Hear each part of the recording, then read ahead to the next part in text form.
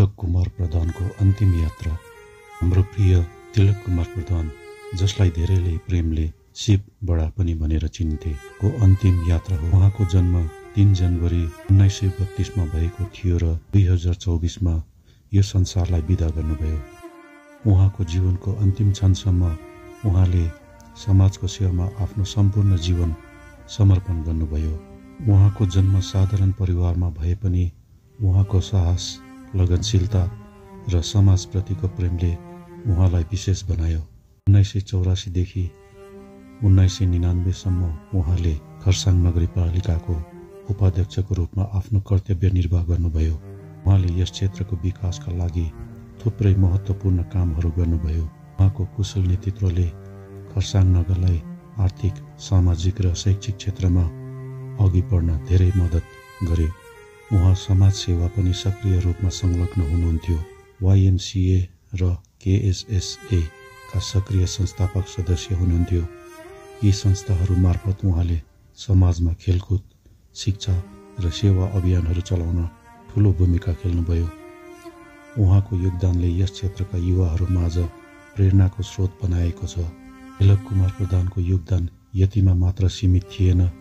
उहाँ GDNS गोर्खा दुःख निवारक सम्मेलन, गोर्खा लाइब्रेरी र शारदा सङ्गीतालयका पनि महत्त्वपूर्ण सदस्य हुनुहुन्थ्यो। यी संस्थाहरूले हाम्रो संस्कृति, कला र साहित्यलाई संरक्षण गर्न महत्त्वपूर्ण योगदान पुर्याएका छन्। उहाँको सक्रियता र समर्पणले गोर्खा समुदायलाई नै गर्व गरायो। आज हामी तिलक कुमार प्रधानलाई अन्तिम श्रद्धाञ्जली अर्पण गर्दछौँ। उहाँको जीवनले समाजलाई सेवा र निष्ठाको पाठ सिकायो। उहाँको योगदान कहिले भुल्न सकिने छैन। खरसाङका हरेक गलीहरू उहाँको सम्झनामा गुन्जिरहनेछन्। तिलक कुमार प्रधान, तपाईले हामीलाई सेवा, प्रेम र समर्पणको महत्त्व सिकाउनुभयो। यो संसारबाट तपाईको शरीर बिदा भए पनि तपाईको योगदान र यादहरू सधैँ जीवित रहनेछ। यो अन्तिम यात्रा एक नयाँ यात्राको सुरुवात हो। श्रद्धाञ्जली। खेल जगतमा युवाहरूलाई प्रोत्साहन दिनको निमित्त उहाँले नै YCN गठन गरेर यही गोर्खा लाइब्रेरीको सम्बन्धमा उहाँले त्यो कार्यक्रम गर्नुभएको, युवाहरूलाई, स्पोर्ट्सम्यानहरूलाई उहाँले तयारी गर्नुभएको थियो। त्यसबाहेक उहाँ खरसाङ नगरपालिकाका पूर्व उपाध्यक्ष, हामी 12 जना कमिसनर्स थियौँ। आज त्यो दिनको सम्झना भइरहेको छ। उहाँ हाम्रो भाइस चेयरम्यान हुनुभयो र हामी 12 जना स्वर्गीय सिबी गुरुङको समयमा चेयरम्यान उहाँ हुनुहुन्थ्यो र हामीले खरसाङ म्युनिसिपालिटी सम्हाल्नमा सफल भएका थियौँ। यहाँ एक यस्तो व्यक्तित्व, आफू भाइस चेयरम्यानको पदमा बसेर पनि अति नै साधारण प्रकारले उहाँले कार्य सञ्चालन गरेर लानुभयो। उहाँले कसैलाई सानो ठुलो भनेर छुट्याउने काम गर्नु भएन। कुनै पनि कन्स्ट्रक्सन म्युनिसिपालिटीको डेभलपमेन्टमा हो भने आफै फिता र कर्मी बोकेर त्यो साइटमा गएर काम लगाउने मान्छे, त्यस्तो व्यक्तित्व आज हामी माझमा छैन। कुनै आउने दिनमा फेरि खरसाङले यस्तो मान्छे पाउँछन् या पाउँदैनन् त्यो भन्न गाह्रो छ। र सर्वप्रथम पण्डित तुलसी प्रसाद अधिकारीजीलाई म अनुरोध गर्दछु, उहाँको आत्मा त्यो शान्ति पाउनु भनिकन एउटा शान्ति पाठ गरिदिनु होला। दाइ, तपाईँ संसारलाई छोडेर जाँदै हुन्छ, तपाईँको आत्माले शान्ति पाओस्। खरसाङवासीले तपाईँलाई अन्तिम बिदाई दिँदैछन्। यस विषयमा म प्रार्थना गरिदिँदैछु। तपाईँले त्यो प्रार्थनालाई स्वीकार गर्दै तपाईँ स्वर्गमा जानुहोस्। ओम शान्ताकारं भुजगशयनं पद्मनाभं सुरेशं विश्वाधारं गगनसदृशं मेघवर्णं शुभांगं लक्ष्मीकान्तं कमलनयनं योगवीर्यगम्यं वन्दे विष्णु भवभयहरं सर्वलोकैकनाथं। ओम शशाङ्कचक्रं शकीटकुण्डलं सपीतवस्त्रं सशिरेक्षणं सहारवक्षस्थलकौस्तुभस्यं नमामि विष्णु शिरसा चतुर्भुजं। ओम अनादिनिधनो देव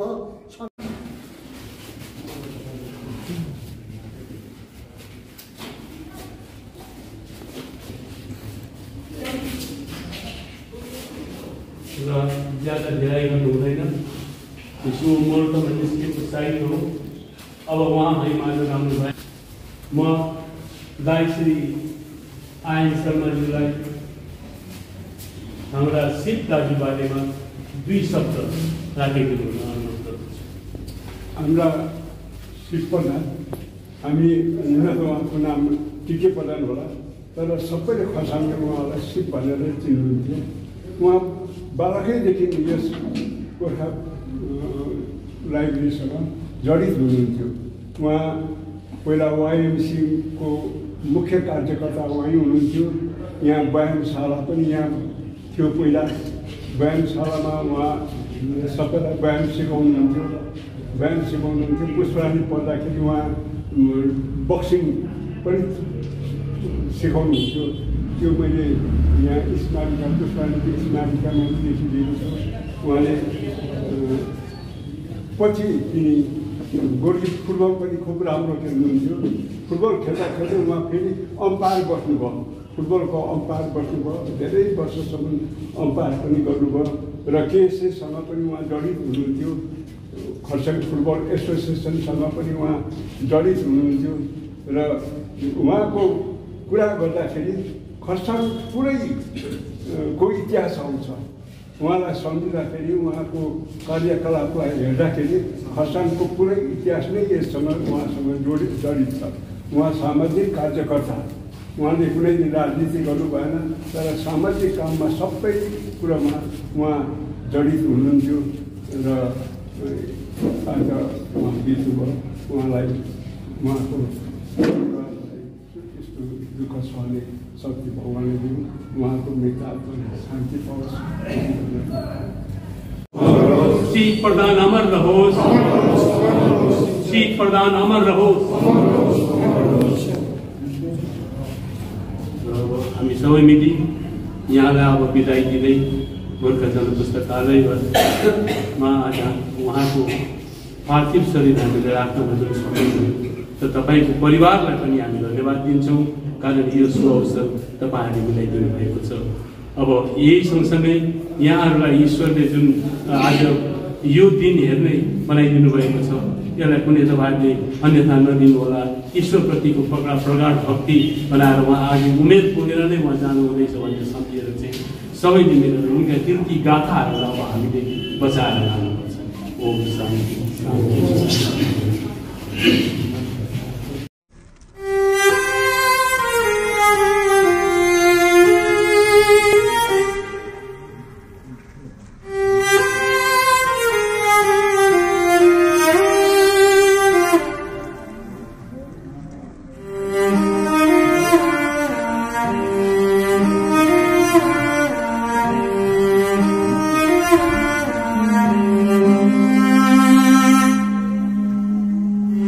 you.